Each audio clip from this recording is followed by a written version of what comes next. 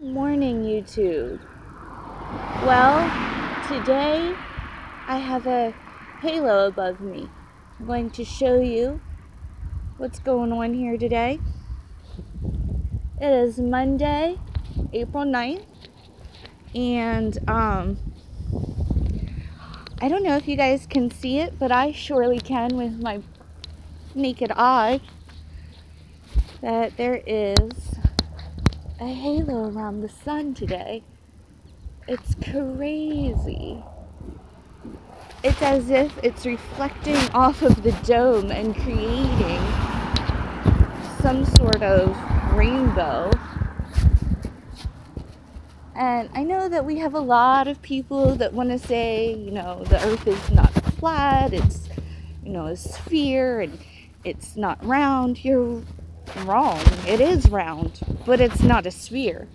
And because of this deception, because we are enclosed cosmology, we are the center of God's creation.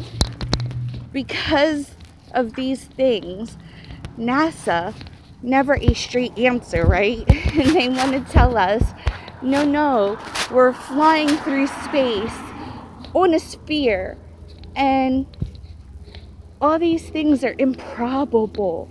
You can't land a moving plane on a moving sphere.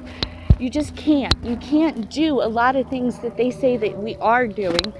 And, the great deception, this alien deception is going to come. But remember, those that have the eyes to see and the ears to hear, remember, we are an enclosed ecosystem. Nothing comes in and nothing goes out without God's permission. So, whatever was here is still here.